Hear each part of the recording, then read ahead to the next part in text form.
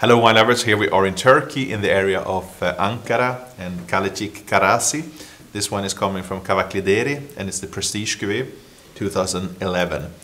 So obviously we have some evolution here with a lighter color, more nuance and maturity on the nose, displaying some sweet and dried red fruit here with sweet plum. There's a gentle hint of oak, vanilla and butterscotch.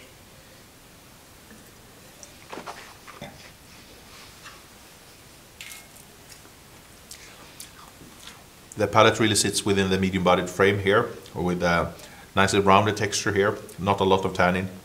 So quite juicy, sweet red fruit here, with a mild spiciness, well-integrated oak, quite a long finish.